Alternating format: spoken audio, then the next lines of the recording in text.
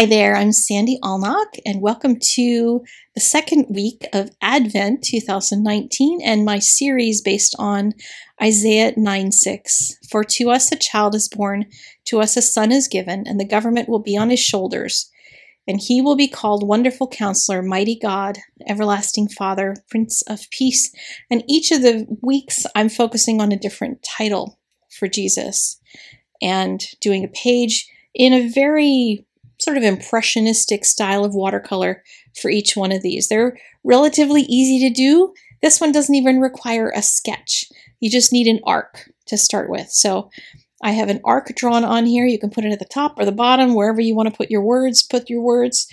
I put the word reveal on there because I'm asking Jesus to reveal more deeply to my heart during this Advent season, more understanding of each of these titles. What does that mean to me, and how does it apply to my life so that I can trust him more, and that as I prepare my heart for Christmas, that I'll be more ready by understanding it more. So for this globe that we're creating, we're just doing the absolute edge of the earth as God's mighty power breathed on the earth and created.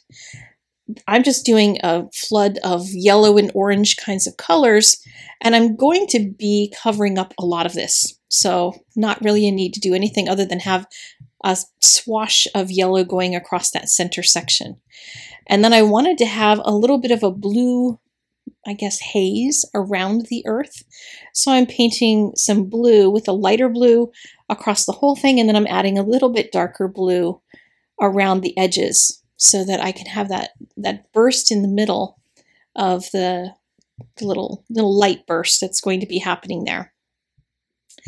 And then I'm going to start layering on colors. And if you think about this as a little piece of land that's appearing, I just want to leave some of that warm color up there in the center and then start layering colors on top of it.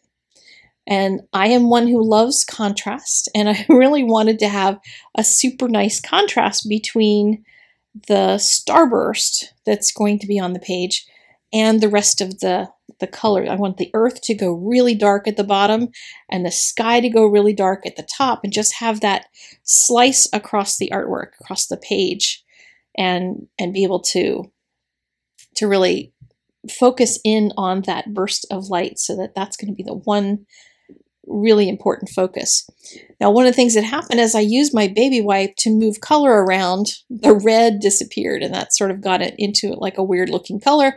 So I just add more on top. If you don't like the color that's there, just paint some more. You can take a baby wipe, and with Bible paper, it wipes off really easily. I mean, it doesn't go completely to white, but you can dab off a whole lot. Even if it's already dried, use a really wet baby wipe, or if it, really struggles, just put some water on it first. Paint some clean water on top and then do some dabbing. And it usually takes off a good bit of that extra color if you got something you didn't like. So for the top section, I'm going to, again, paint that really dark color. I had some issues with some of that bleeding down into the bottom because I am not good at waiting for things to dry. So I had some bleeding issues, but I knew I was just going to keep getting darker and darker, so I didn't really care a whole lot that I had that going on. Just going to paint some color at the top, and I'm going to add texture to all of this by just tapping it with a baby wipe. And that's going to give me a real nice texture on top. If you want to dry something, like if you're trying to get to the next layer, don't point the heat gun at your Bible. I like to just lift up the page using the piece of paper that I have underneath that keeps all the paint from dripping down the side of my Bible. And I just lift it up and then kind of blow the air sideways across the page rather than hit the Bible itself, because you'll just start warping all the pages, and you don't want to warp pages until you're actually working on them, because they're going to warp anyway. That's just the nature of Bible paper. But here I've got that nice dark color, and I've put it in the palette, and then I can even dab from the palette onto the paper with the baby wipe. And if you want to keep getting darker, then just wait for that layer to dry and put on another layer. When you're all done and you're ready to really go, I mean, you can iron in between, but before you do the starburst or the sunburst or whatever this little little burst is.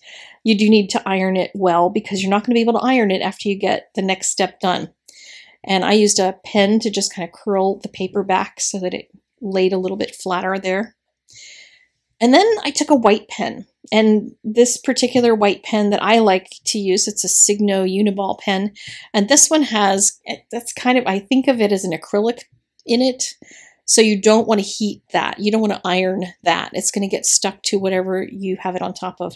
That's why you want to make sure you do this step after you've finished all ironing. You don't want to iron on top of that again.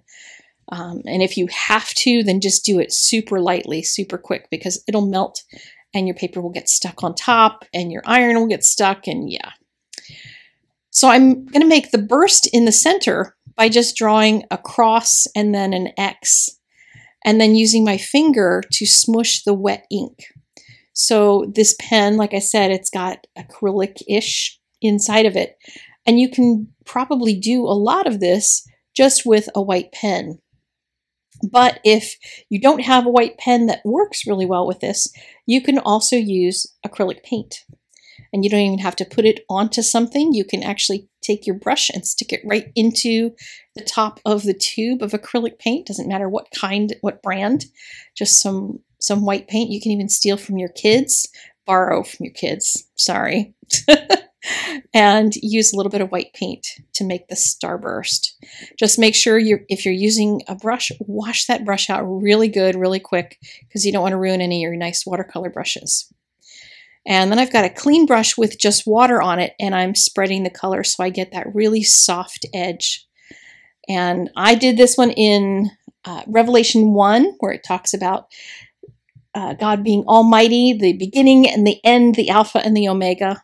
And that's what I thought of verse-wise for this, revealing his almighty power. And I will continue with this series again next week, so I hope you'll join me next Sunday. Thank you very much. God bless you.